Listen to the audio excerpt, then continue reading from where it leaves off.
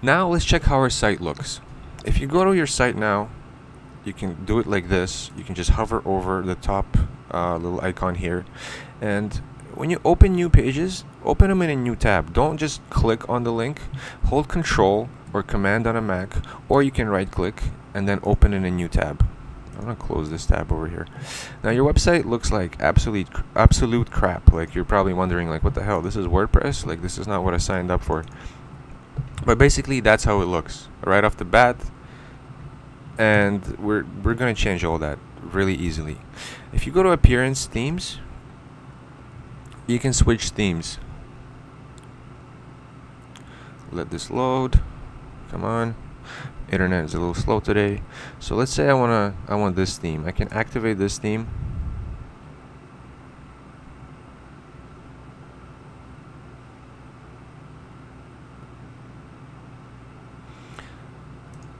And if I go back to the web page and I refresh it, it looks like that. Right, so this is how you can switch themes. The only problem is, once you finish building your website, you won't be able to switch themes with just a click of a button, because there are a lot of settings and different themes that start interfering with each other. So even though, like, it gives you this option to install themes with one click, usually you're gonna stick with the theme that you first choose. After you've built your website, you're not gonna switch themes. Or if you want to switch themes and redesign your site altogether, it's gonna be a long process. Not a long process, but it's more difficult. It's more complicated than what this tutorial is meant for. So I'm just not gonna cover it here. If you guys want, you can send me an email or just leave a comment and ask me questions about switching themes if that's what you want. If that's what you want to learn. Okay, so next thing we gotta do is we're gonna need to install this magical template that I was talking about. So go to the link below this video where it says themes/templates and click on that. That should take you to this theme over here, the Enfold theme. Now I'm already logged in here, so I'm just gonna log out. Let's try this one more time. Alright, here we go. So here is the theme. You can add it to cart. Extended support for 12 months. We don't need that. Go to checkout. Checkout. First name. Fill in your first name, last name, email, and fill in your billing information. I've already bought this, so I can't buy it a second time. So I'm just gonna log into my account, and I'm gonna show you what to do. So get this theme, register. I'm gonna clear my shopping cart because I don't want this here. Buy the theme, and after you've bought the theme, log into your account and go to downloads right here. Click on downloads. Now I've bought a bunch of themes here. You know, I've bought the Enfold theme, I've bought some medical theme, I've bought WooCommerce plugins, like all these other themes. But we're just gonna download the one that you bought, which is right here. You have all these different options when you click on download. You can download all files, or you can download installable files only. And this is what you need. You need the second option, installable files, installable WordPress file only. Click on that, and it's downloading. So give it some time, let it finish downloading, then move it to a folder where you have your website. You know, organize all your stuff in one place. And I've already done that, so I'm not gonna do it again. And go back to WordPress and close all these tabs and go back to themes. Click on it again just to refresh the page, and go to add new. Then click on upload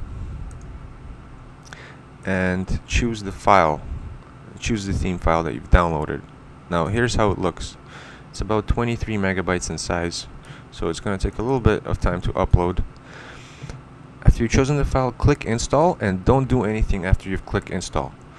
If you look at the bottom of the left corner, you can see the upload status. So 15, 17%, 19, 20, it's going up. if you do something on this page right now, you're going to cancel the uploading process. So if you want to work on something in WordPress while something else is happening, you want to open a new tab. So you open a new tab, and now you can work on pages, posts, add new categories, do whatever you want, click on a bunch of stuff, whatever. And this thing is not being interrupted. Okay, so let's just wait for this upload to finish.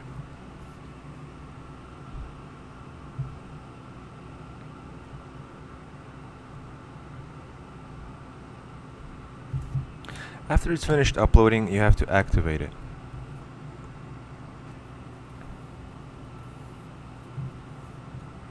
Now if you go to your website, it's still gonna look pretty bad. So you click open. It still looks pretty bad. This is not what we bought, right? But I'm gonna show you how to fix this with one click. So before I show you how to set up your website with one click, how to import the demo, let's just do a quick overview of what's happened here. So after installing this theme, you can see there's a new icon on the left right here, and this is where all the theme settings are. Also, there's an icon up here, so you can quickly go to all the different settings. Like all these settings on the left right here, theme options, general layout, general styling, advanced styling, all of them are also up here in the toolbar, so you can quickly go to them when you're working on another page or something. So basically what you have here is you have your main theme options. You can select which page you want to be your front page. So when you go to your .com, your name.com, which page appears first. You can put your logo up here. You can put the favicon we're talking about here. You know, there's all these different options. You can put your Google Analytics code in here. Under general layout, you can change like the dimensions of your website, the width, the content to sidebar ratio. And a sidebar is basically like something like this, like something on the side of a website. That's called a sidebar. And a footer is something on the bottom. A header is in the head. So depending on which section you want to edit, you would click on them here. So under general styling, you have colors.